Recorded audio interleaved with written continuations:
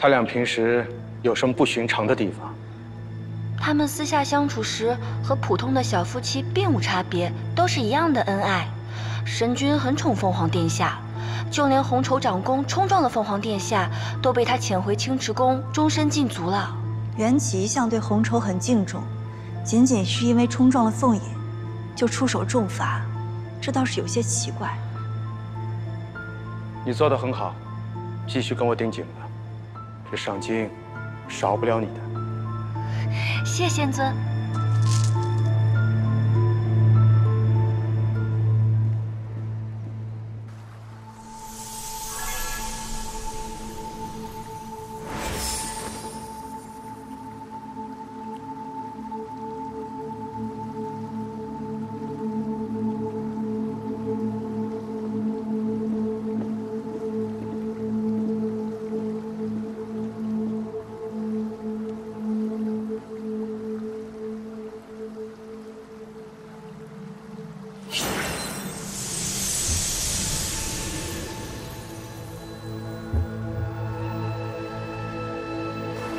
弱水之源。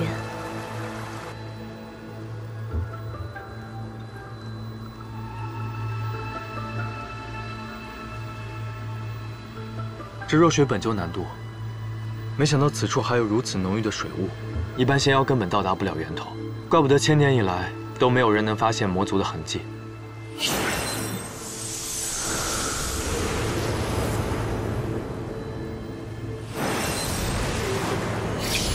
这回多亏了红衣了。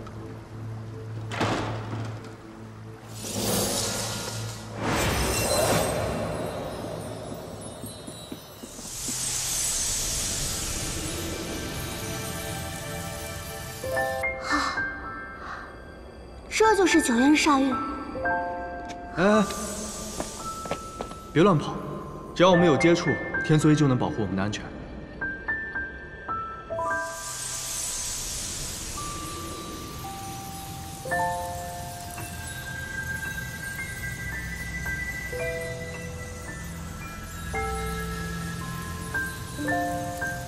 走吧。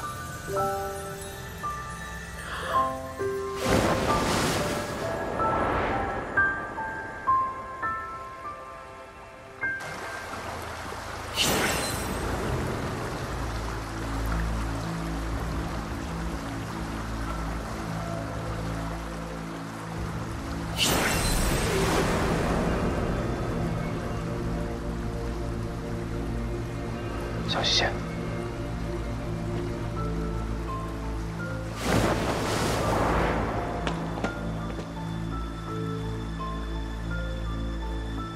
凝云山的隐匿结界，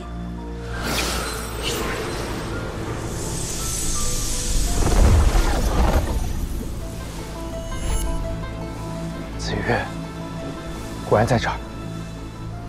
凝云山的隐匿结界运用至此，魔神名气当真是好算计。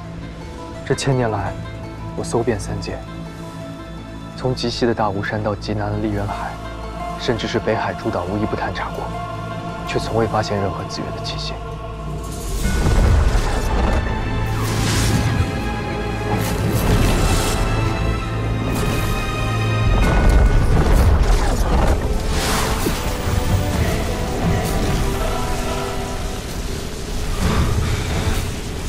用不了多少时日，结界就会被撞开，无需白费力气。跟我一同开启这结界。 三界颠覆，岂不更有趣？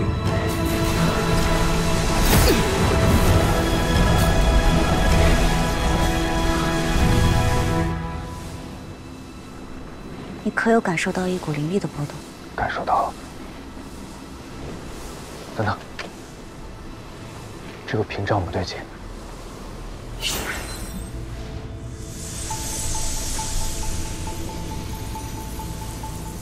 这屏障不能破，他们已将这屏障与九渊结界连接在一起。若我们强行打开屏障，很有可能会冲击九渊煞域的结界。看来魔族是想要用此法撞开九渊结界。刚才那股奇怪的灵力波动，应该就是某种力量在冲撞结界。难道除了此处之外还有别的通道？此弱水源头，难有仙药能来。看来华墨试图想用另外一个通道撞击结界。当务之急，我们要赶紧找到另外一个通道，将它堵截，要不然可就危险了。先走。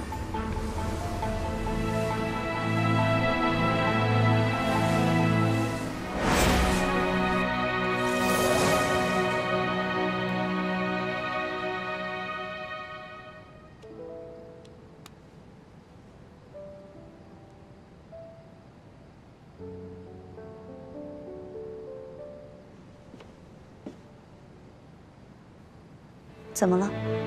原来华墨1000年前就与魔勾结，那1000年前那些事儿，一定与他脱不了干系。蓝风、大泽山，包括你所承受的一切，我恨不得现在就把它碾成齑粉。我们已经找到紫月了，只要将9渊鲨鱼收回，控制住与魔族、华木的账，很快就能算清。我想了一个法子，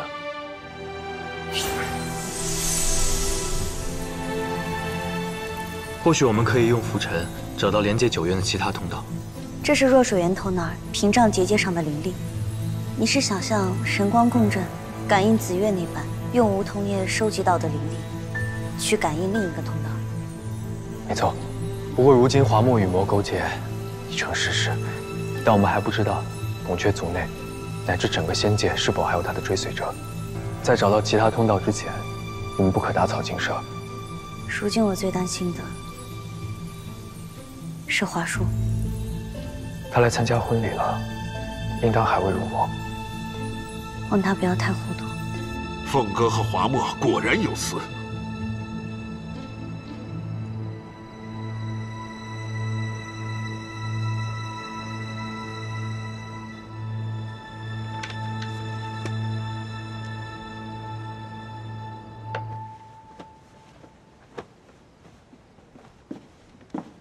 你干什么？我们要一起睡啊！会合？啊，你别多心啊，我也是为了顾全大局考虑。你想，我们现在既然觉得凤哥有问题，我们就要做事更谨慎。万一被他发现我们分床睡，之前的戏不都白演了？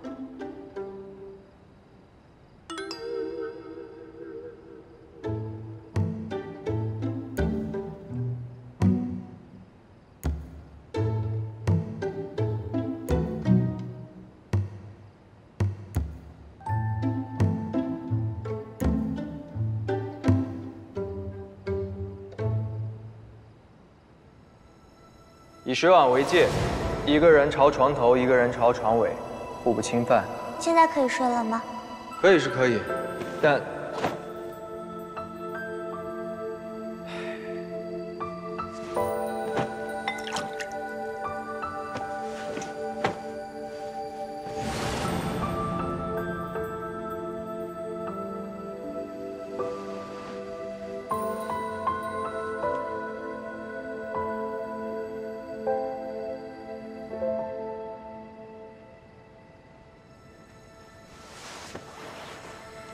你背上为何会有伤？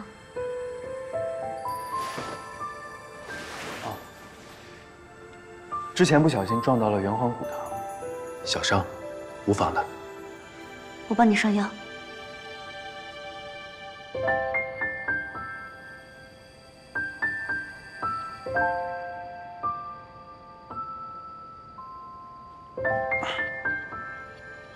疼吗？没有。我轻一点。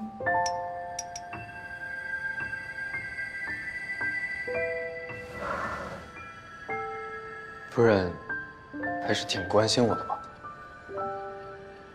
你别乱叫啊，是长雀不在，举手之劳罢了。